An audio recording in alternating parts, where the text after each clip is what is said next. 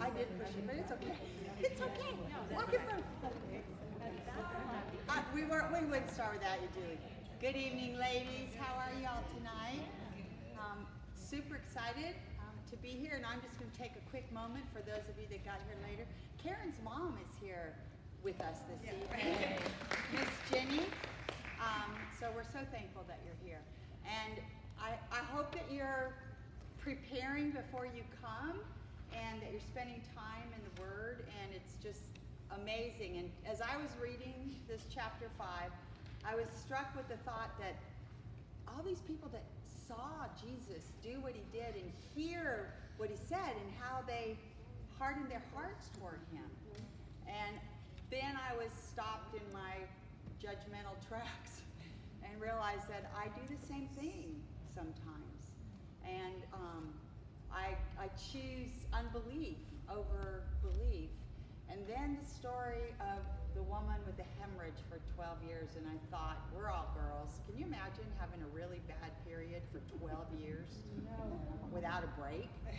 And like how exhausted she must have been physically, emotionally, mentally. I mean, so sometimes though when we get into those places where we're worn out, and we just kind of feel like, what's the use? But I want to learn from this woman who said, if I just get close enough to him, if I could just get close enough to him. And so he invites us to get close to him, and that's what I'm trusting tonight. We'll all just get close to Jesus as Karen teaches us. So let's pray and open the Word together. Father, we humbly bow with thanksgiving before you, and amazed at the invitation that you extend each and every day, that you invite us into your presence. You invite us to come and get close to you.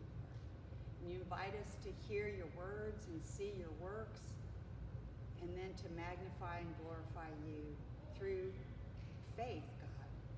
Believing you and your promises and your authority and your power and your ability and your faithfulness. So tonight we just lift this all up to you. We pray for our sister Karen, and thank you, God, for the gift you've given her. And we pray you would just empower her with your words tonight, and that you would open our hearts and empower us to apply the truths that we learn and to follow you in obedience and love. And Lord, we just thank you again for this night and what you're going to do. In Jesus' name.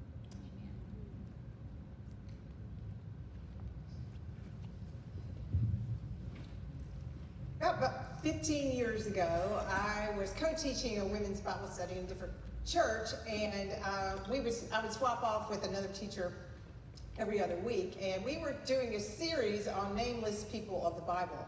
And about 2 or 3 lessons into that, the other girl who was teaching, she says, I don't like them, they don't have names.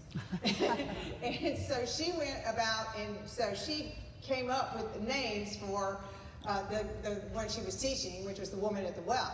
And she said, I just like being able to call her by name. And so I always think about the woman at the well by the name of Brooke. And so we came up with these names that match something in the story. So, you know, water, well, brook is a stream. You know. So that's kind of how it went. So I thought it was super fun. And so I picked up on it. And as we went through the series, we came up with names for these different people all the way through it. So for fun, tonight we're going to give people names, because we're going to meet 3 people. There's 3 stories, 4 people in this, in chapter 5 of Mark, and I'm going to get, they're not in the Bible, this is me, so, but I think it's kind of fun.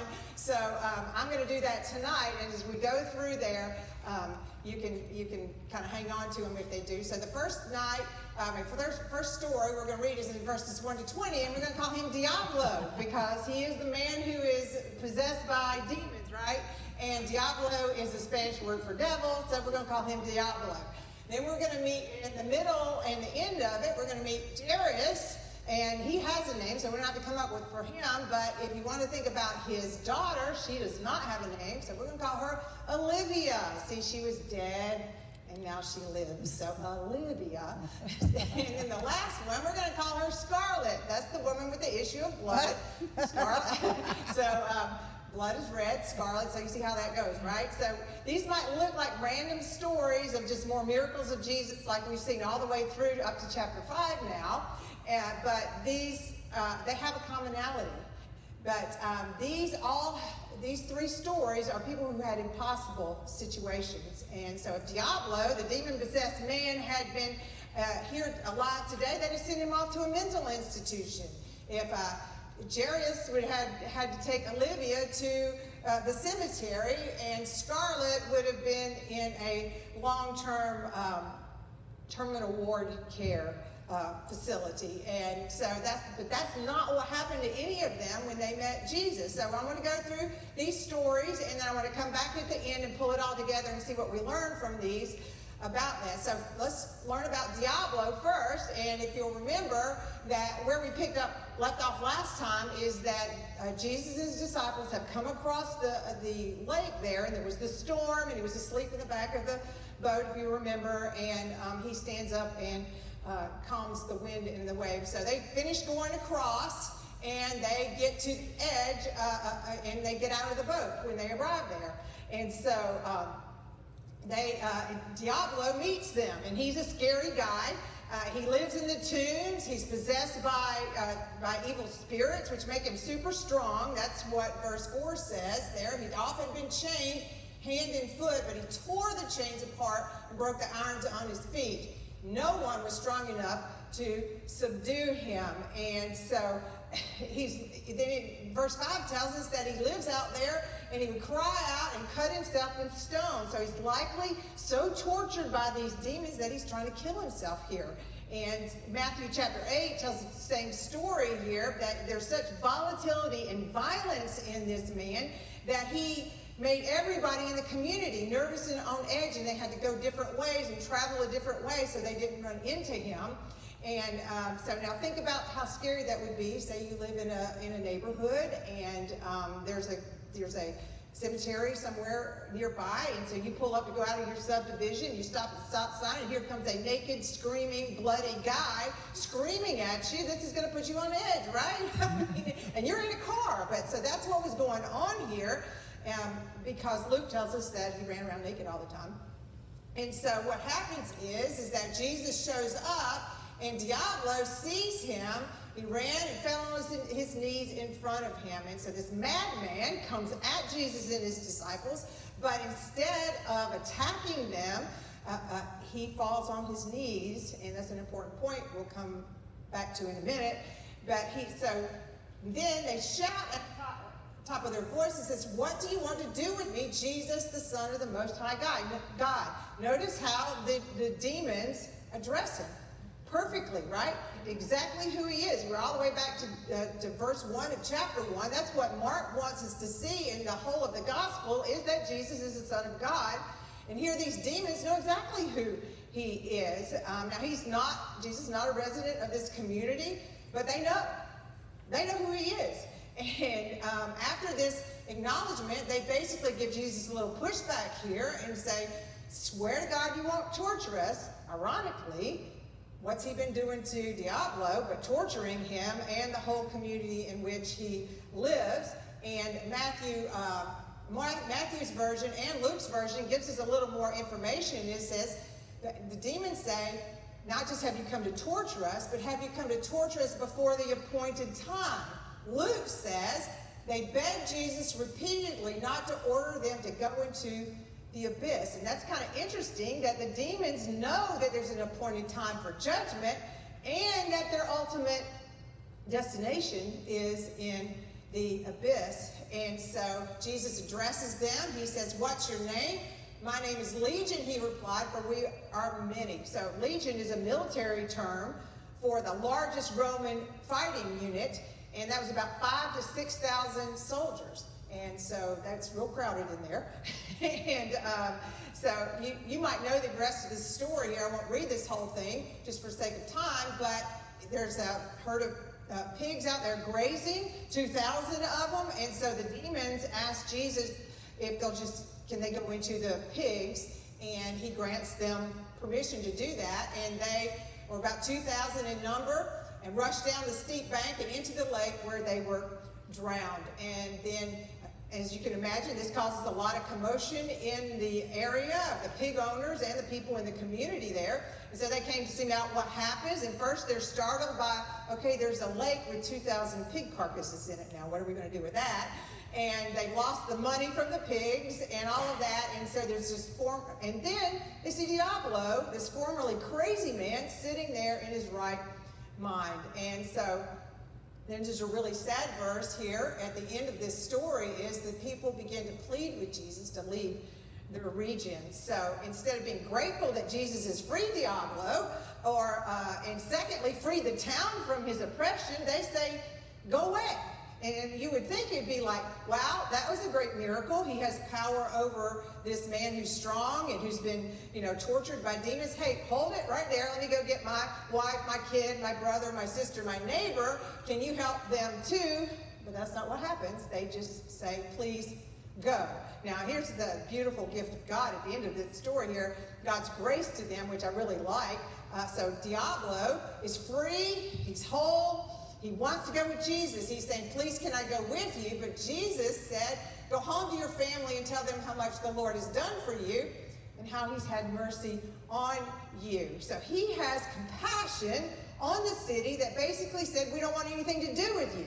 So instead of saying, forget you guys, you don't want to know who I am and you want me to leave, I'm just going to leave you. What he does is he leaves behind the most powerful evidence of who he is and the authority he has.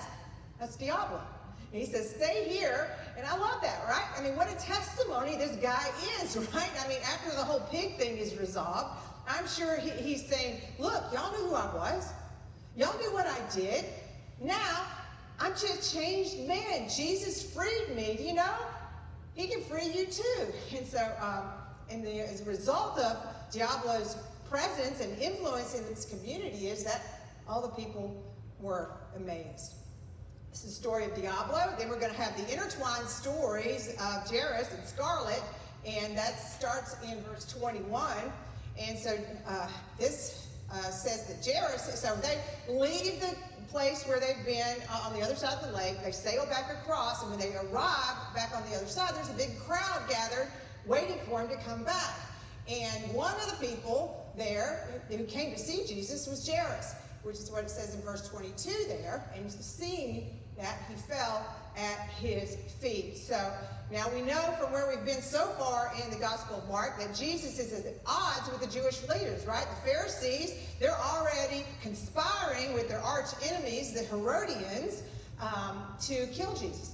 And the teachers of the law, the scribes, are saying that Jesus is in conjunction or working with the devil to do what he's doing. So there's a lot of animosity that's already around between the Jewish leaders. Jairus is a Jewish leader. But he doesn't care about what's going on here. He is in a desperate situation with his daughter who is on the verge of death. And so he doesn't care about whether it costs him religiously or politically or socially. He comes running up to Jesus in this huge crowd, not off the side. He doesn't pull him off into a room or something. He just falls at his feet and says, can you help me? He said, pleading earnestly with him, my little daughter is dying. Please come and put your hands on her so she'll be healed and live. And so now the crowd is there. The crowd gets bigger as they hear what see Jairus. This is very unusual for a Jewish leader to fall down at the feet of this, rebel, religious leader here. And so there just more crowd gathers around. Presumably, let's go see what's going to happen here. And so there was no doubt an urgent pace that Jairus is like, oh, if you'll come with me, let's go, hurry, let's go. And, people are getting in the way. They're all crowded around. And in this panic moment, then we meet Scarlet, who is the woman, who's subject to bleeding for 12 years. And verse 26 says she suffered a great deal under the care of many doctors and spent all she had. And instead of getting better, she grew worse. So at least on the surface, she's got a physical problem, but this condition has permeated every aspect of her life. Now, remember the society she lives in? With a disease like this, the religious system has declared her unclean. So she's on the level of a leper, like we talked about a few weeks ago. And so she's ostracized by her family. She has no friends, the entire community. She can't go into the synagogue. She can't do anything with the temple. And because it's such a small, close-knit town, you can better bet everybody knew what was going on with her. And so Mark 26 said, just like we read a second ago, is that she suffered a great deal under the care of many doctors. And I think it's safe to say that suffering was not just physically, right? I mean, have you ever been to the doctor and come away more exasperated than you went in? I was at a doctor's office not too long ago and trying to figure out what was going on. And I was describing my symptoms and that's going on. And she looked at me and she went, wow, that's weird. I'm like, that's weird? That's all you got? That's weird? I mean, so I get it, you know. See, so this condition has engulfed Scarlett at every level, and emotionally, mentally, financially, socially, spiritually. And so when she hears about Jesus, she comes up behind him and says, if I just get near him, if I just can touch him, I'm going to be healed. Now, remember, huge crowd around Jesus. He's in the company of Jairus, remember, synagogue leader, prominent figure there. And so this is a dangerous plan that she comes up with. Is born out of her desperation, and there are huge risks here for her because Jesus is a well-known rabbi, and if she touches him, it makes him unclean.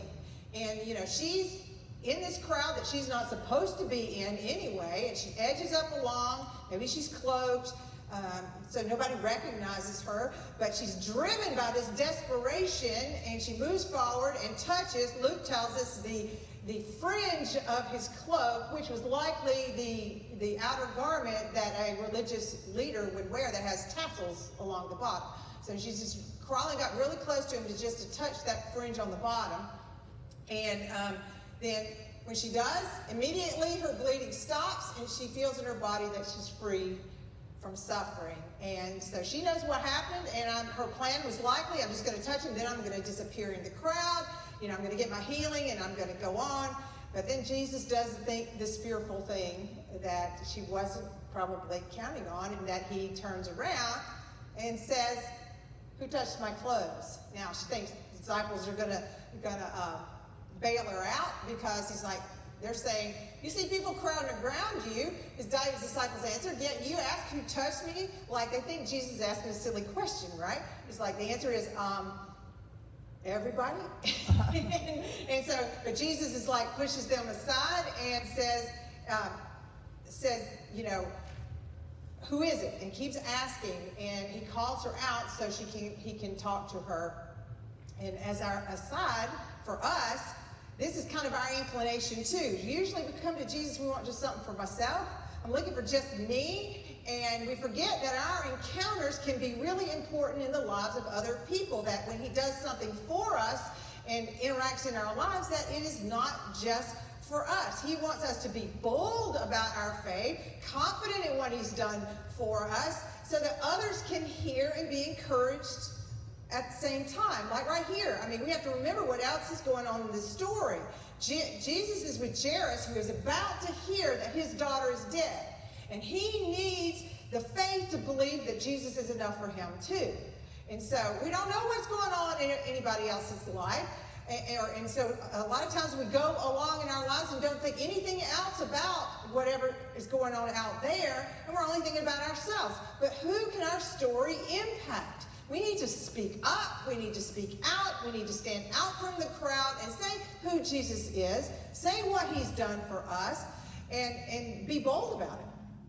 So back to the story, Jesus says, he keeps looking around, and she's like, okay, I can't get away now. So she comes out, falls at his feet, and trembles with fear, and told him the whole truth. And then there's this wonderful, tender moment here where he says, daughter, your faith is healed to you.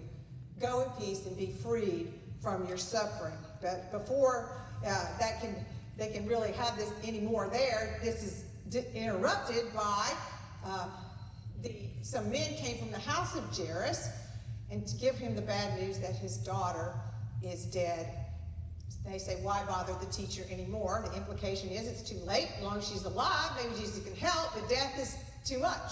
Even Jesus can't heal death, is the idea.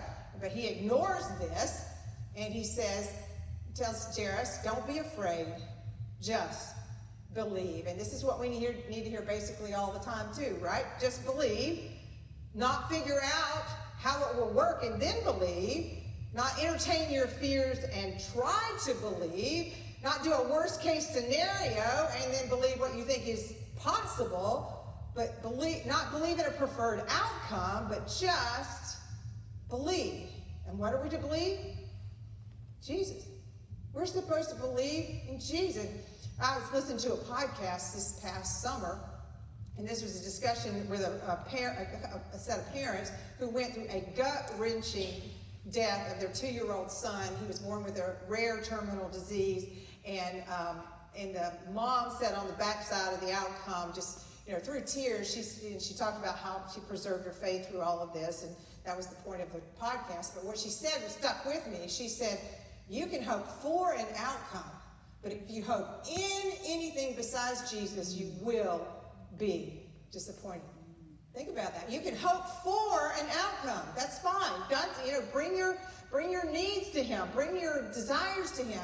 But if you hope in anything besides Jesus, you will be disappointed. And so,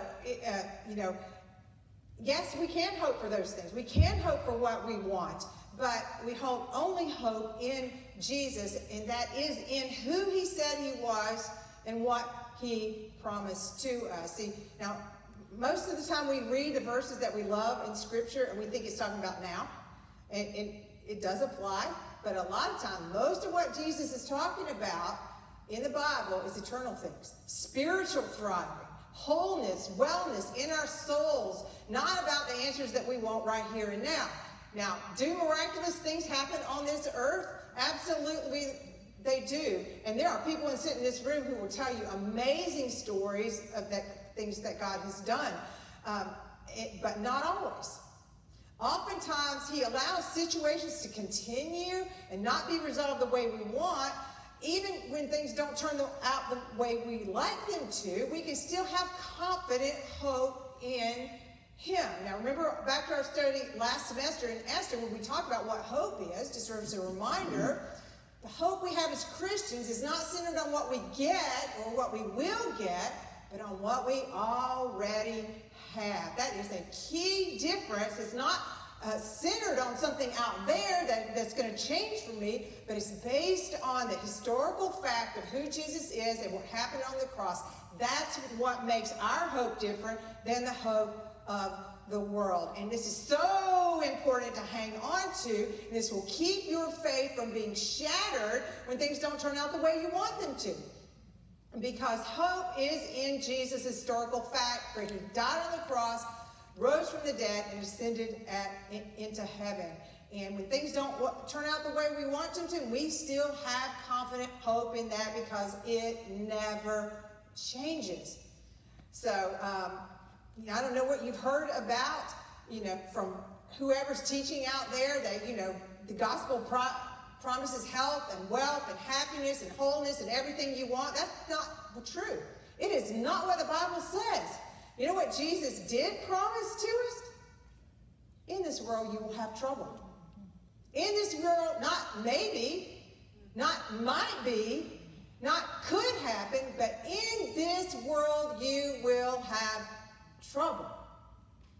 And so when we have trouble, we need to go, oh yeah, Jesus told me that. No surprise, right? But it doesn't stop here. This is not all he said. He said, but take heart, I have overcome the world. And there's where your faith has to rest in who he is, and that's what he promised. So to wrap up this story and see what happens to Olivia, we'll jump right over to the end of it. Back to Mark 5:39, it says that he showed up at Jairus' house, went in, and so the mourners had showed up. They're all wailing and crying and starting the whole process of mourning the death of somebody like they did. And he says, why is all this commotion and wailing? The child's not dead, but asleep. And they laugh at him and everything. He sends them out, and then he goes in and speaks to Olivia. And she stands up, walks around. And at this, they were completely astonished. And so this wonderful 3 amazing miracles in this chapter. So what's the takeaway? Well, they all have a commonality, and when I was studying this and I was looking for the connection, I saw 2 lessons for us. And so first of all, the first one is that all 3 of these people, all 3 of these stories come to Jesus and fall at his feet. And so what we learn is that impossible situations find relief at the feet of Jesus. And if you remember Diablo, back the first story we had, see, he sees Jesus at a distance, and he comes and drops to his knees in front of Jesus. Now, the word there for dropping on his knees is the word for worship. And I thought this was really interesting. I grappled with this for a long time, because a lot of the commentators that I read about this verse said that it wasn't real worship because it was the demons that were making him go up to Jesus. And it was really just the authority that Jesus had that the demons were referencing. But the word that's used here in the original language is proskuneo, which is the word for worship, which means adore before. And so the New Testament usage of this word describes real worship, not just acknowledging a courtesy or a reverence. That's not what that word means. There are words that mean that. And so now the Holy Spirit, he knows what the word means, and could have had him choose a different word if that's what it meant here. So instead of kind of brushing it off, we need to grapple with what is actually here. And so as I was thinking through this and wrestling with this, it makes no sense for demons to worship Jesus. We know they don't worship. They know who he is, but they don't worship him. It also makes no sense for demons who don't want to interact with Jesus, who say, don't torture us, that's the first thing they say, to propel Diablo toward the one who can cast them out. That doesn't make any sense to me. So, now, I didn't read this anywhere, and if you don't agree, that's fine.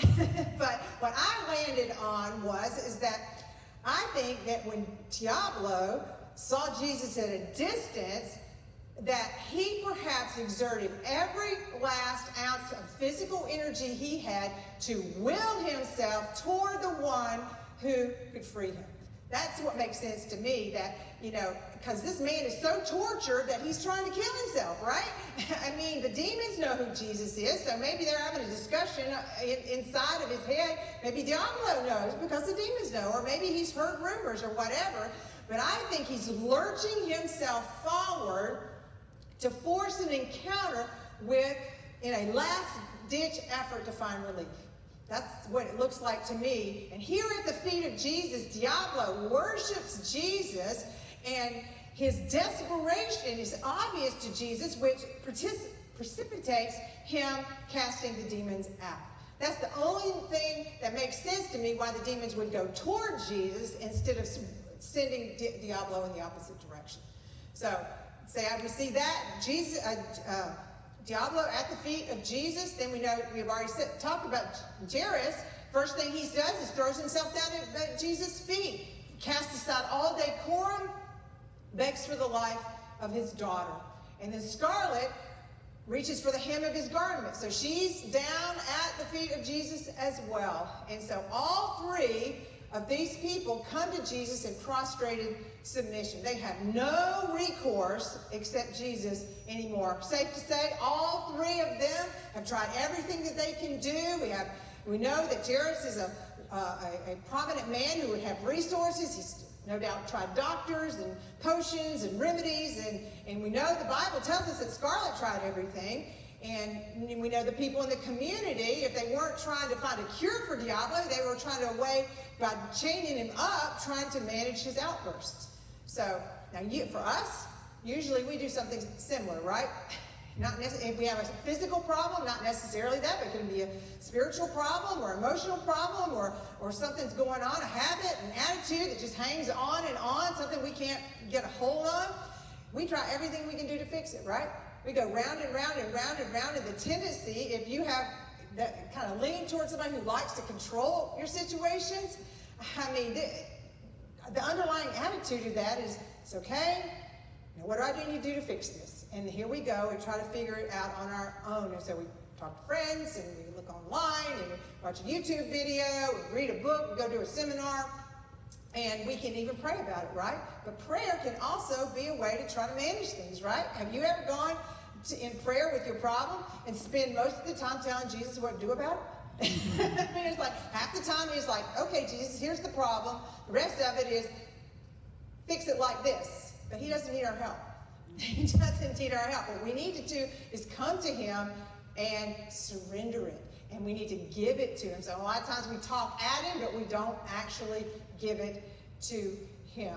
And so when there's nothing else, when we've tried everything and there's nothing left, we are wiped out, worn out, then's when we go, okay, God, if you don't do something, nothing's going to happen. And that's exactly where Jesus wants us, right? That's where we should start.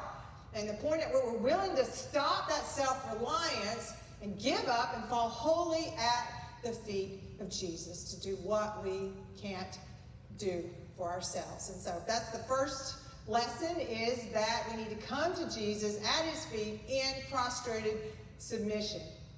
The other lesson is, and I love this one, is that Jesus always gives more. Jesus always gives more. Look back to the stories again. We got Diablo. He got liberation, right? He was free, whole, in his right mind. Demons were gone. And then he also got purpose. That was the end of the story there, where he became a living testimony to the power and the authority of God. And what he said and did after this encounter with Jesus caused amazement in the lives of everybody else he met. So he got liberation and he got purpose. And then we got Jairus. He got his daughter Olivia back. But he also got an unshakable faith in the Messiah. Now, remember, he's a part of the religious leaders in the area, and they're all plotting against Jesus. But do you think he ever signed on to those ideas? Do you think you could ever convince Jairus that he was working in the power of the devil or that he needed to be killed? I'm just thinking no. I'm thinking that here's my testimony of my daughter right here, that there's no doubt. He's 100% behind Jesus, knows who he is, and probably was pretty outspoken after he says that he wasn't supposed to tell anybody. But he was probably a bold proponent of Jesus, even if he didn't talk about this specific incident. But she was dead, she's raised up, and so there's no way he didn't believe. And then lastly, we get Scarlet. She got her healing that she came to him for. But I love this. Just go back to verse 24 again and look at this. He said to her, daughter, your faith has healed you. Go in peace and be freed from your circumstances. Be freed from your suffering. This is the only place in the Gospels where Jesus refers to anybody as daughter. Only place. And now she has been an outcast, completely ostracized by her family, friends. She has no relationships of any value. She's not attached to anybody. She's not connected to anybody. Her disease has just severed all of that stuff. But so Scarlet got healing. She also got relationship. And Jesus, by calling her daughter, puts himself into relationship with her. And this begins to heal the wounds that are also in her soul, not just in her body. And so her sickness no longer defines her anymore. Daughter, that is a tender term of relationship. If you're a Christian, this is what he calls you to. He calls you daughter. Whatever your past, whatever you've done wrong, no matter how many mistakes, no matter how long you've been away, no how long you have made those mistakes, no how bad they were, those things do not define you anymore. I like to say it's not the truest thing about you anymore. But you are defined by your relationship to Jesus. And sometimes we can read these stories and we think, well, maybe if I just have enough faith and do it right, then I'm going to get the physical healing that I want. But the truth, that's not the case. That's not what this teaches here. And we're going to see next week one of Jesus' most ardent, faithful followers has a heartbreaking story, and it doesn't turn out the way you think it's going to. And so it goes really badly for him. Yes, Jesus had the power to change that situation as well. But this is why submission is such an important piece and part to this. When we choose to submit and follow, even when it doesn't go our way, that's when we can know we're really following Jesus, right? Because if we're just following Jesus because what it gives to me, who's the most important? It's me, right? I'm concerned about me. I'm not concerned about following him. So when we can follow, even in the hard places, even in the difficult situations, that's when we know we're really following him, and we know who he is, and we know what his authority is. So even if, whatever happens, whatever how you fill in the even if blank, the answer to that should be, I choose Jesus. That should be what it is, because he never changes. Even though our circumstances always change, he is always present, always near, always compassionate, always caring. And even when our hearts break on this earth and our circumstances go bad to worse, he never changes. So remember that no matter what the circumstances are, whether they work out the way you want them to or not, remember, and here's the great part, Jesus always gives more, and it's always more of himself. It's always more of himself. He gave Scarlett what she never expected. That was relationship. It's your gift too. And so the takeaway from this is that when you face an insurmountable problem, here's what we need to do. Bow low and submit. Start there. Come to his feet. Open your hands on whatever it is, whatever you're holding on to. That means acknowledging that you don't have the answers. And here, you also need to acknowledge that you aren't the answer. Okay? You people who are control people, you're never the answer. You aren't the answer. You need to come to Jesus and find out what his answer is, right? We need to hear that. He is the answer. Always, always, always the answer. So we need to bow low and submit. We need to surrender, and we need to receive. Now, that means stop managing and go to him and listen to what he's saying to you. That means digging into the word. That means dwelling on what he's saying to you and accept what Jesus gives. Surrender means giving up your ability to fix it and to manage it. Remember last week we talked about, or 2 weeks ago, we talked about going round and round and round the mountain again?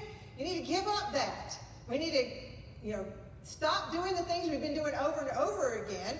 And so I have to tell you, one of the most pivotal things that God ever said to me is things aren't going to change, but you can. That's what he said. Things are not going to change, but you can. And that doesn't sound very encouraging, especially when you're wrestling with something, right? That's not what you want to hear. That's not going to change. But what it ended up being was really this huge pressure-relieving word to me that said, I don't have to keep trying to fix this thing. And what it did was it shifted my focus from out here to what was going on to in here, which I have a lot of ability to cooperate with Jesus to change, which is what he's after all the time. So this might not ever change, but he is always about working on the inside. And so now I can start cooperating with him to do the work that he wants to do anyway. And so if it resolves, awesome. If it doesn't resolve, I'm closer to Jesus, and that's a win anyway, right? And so surrender whatever you're trying to hold on to and give it to him and receive whatever it is that he has to offer. And I almost guarantee it's going to be something working on the inside. I mean, that's just where he always starts, right? You come to him talking about that over there or those people over there, and he's like, okay, let's talk for you. and he's always going to give more, which is more of himself. And the last thing, as we wrap up, stand up and live. So Diablo was free, sent to impact others. Scarlett was told to go in peace, and then implied, live out of that inner peace as well. So things changed out here for her, but it also changed on the inside for her. And we can have deep pain and suffering and all these things that come into our lives, but we have to remember that this world is not the end. It is not what we live for as Christians. We're just passing through. The promise is what comes after death. And so we need to always have an upward focus. Set your eyes on things above, not earthly things, like Colossians 3 says, and realize that in Jesus, you're free. In Jesus, you are whole. In Jesus, you are complete. You are overcomer. This is what the Bible promises you. So receive from Jesus. Live in the freedom he has given you and in the relationship with the one who has healed you and made you whole. Amen? God, we just thank you for the wonderful stories that you have preserved for us of these people who interacted with you. Gosh, we're so grateful for your patience and your kindness and your work in us and your desire to work through us as well. Remind us that whatever we're struggling with, no matter how big or small, finds answers at your feet and in your power. Thank you that you promise to be with us, never forsake us, and empower us to do anything you call us to do. And it's Jesus' mighty name we pray. Amen.